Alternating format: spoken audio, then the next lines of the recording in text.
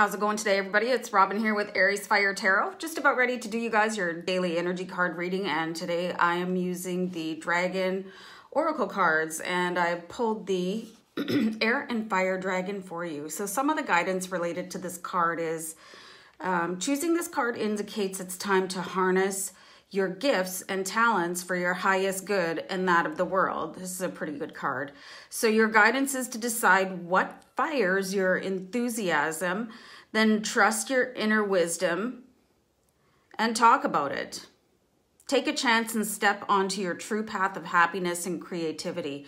So whatever that is for you, it's generally something that makes you lose track of time. For me, it's actually tarot card reading. So let me know what your passion is in the comments down below. I'd be really interested to hear.